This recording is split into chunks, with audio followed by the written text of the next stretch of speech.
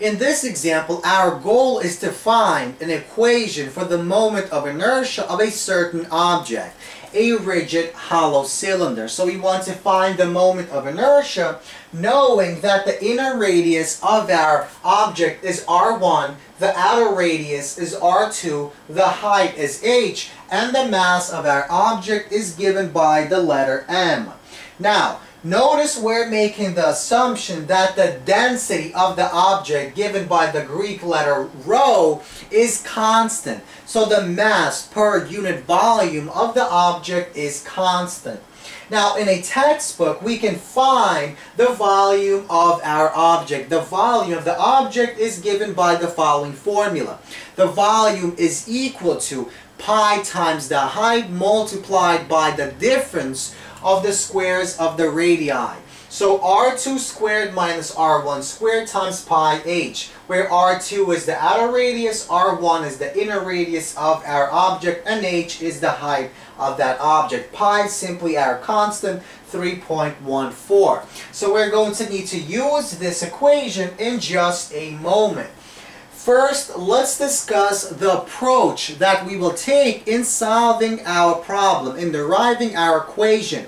So our approach will involve dividing our rigid hollow cylinder into very thin concentric rings of width or thickness dr.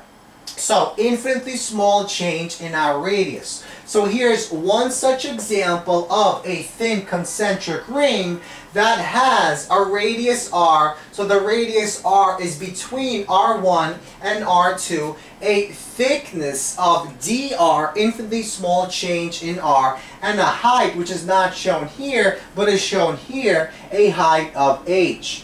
So we're dividing our hollow cylinder into many of these types of concentric rings. And at the end, to find our moment of inertia, we're simply going to take the integral. We're going to add them up. Now, let's begin by trying to calculate what our density of this ring is. Recall, density is equal to mass divided by volume. Now, what exactly is the mass and what is the volume? Well, because we're dealing with an infinitely small thickness, that means the mass is infinitely small and the volume is also infinitely small. So our rho, our density, is equal to dm divided by dv. And we can rearrange and solve for the mass and get the following result. So dm, infinitely small change in mass, is equal to our density multiplied by infinitely small change in volume. Let's call this equation 1. Now, what exactly is the infinitely small change in volume? Well, volume of such a ring, such a concentric thin ring, is given by the following equation. Circumference multiplied by thickness multiplied by height. So height is h, thickness is dr, and the circumference is 2 pi r. So now let's call this equation 2 and plug equation 2 into equation 1. Why? Well, because we're essentially replacing the dv term with this entire term, because this term is equal to dv. So we plug 2 into 1 and we get the following result. The infinitely small mass of such a thin concentric ring with a thickness of dr is equal to 2 pi multiplied by our density multiplied by the height multiplied by the radius r multiplied by dr. And let's call this equation number 3. We'll need to use this in just a moment. Now, before we go on, let's recall what our moment of inertia of such a thin concentric ring is. So the moment of inertia of such an object is equal to m times r squared, where m is the mass of that object, r is our radius of that object, and we squared that. So this is the moment of inertia of a thin ring, which we spoke about in a previous lecture. So now we want to calculate what the moment of inertia of all of these rings are that compose our hollow cylinder. So we want to take all of these rings and sum them up. So that means our moment of inertia is equal to the integral of r squared multiplied not by m, but by the mass of this one single ring, dm. And we want to take the sum, we want to take the integral.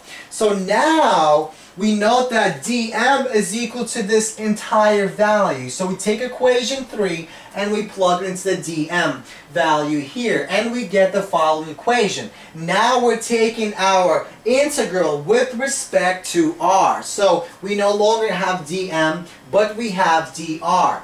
And we take it from r1, from the inner radius, to r2, to the outer radius. So we integrate all of these concentric rings. So let's combine all these values and take the constant and bring it on the outside of the integral. We get 2 pi, our rho, the density, multiplied by height, and we take the integral from r1 to r2 of r cubed dr. So we actually integrate. This becomes r to the 4th power divided by 4, and we evaluate the integral. We get the following result. So notice we get a 4 on the bottom, and there's a 2 here, so the 2 cancels, and the denominator becomes a 2. So we have pi rho h divided by 2 multiplied by r2 to the 4th power minus r1 to the 4th power.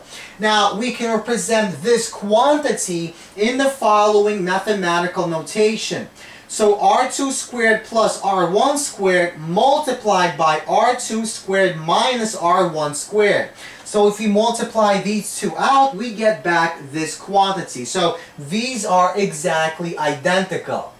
Now, because mass is equal to our density times volume, note that we can take this volume that we spoke of earlier and plug it into the volume here. So the mass of our object, our hollow cylinder, is equal to its uniform density multiplied by its volume, this quantity. So we take this and plug it into the equation, and we get that our density multiplied by pi h multiplied by this is equal to the mass.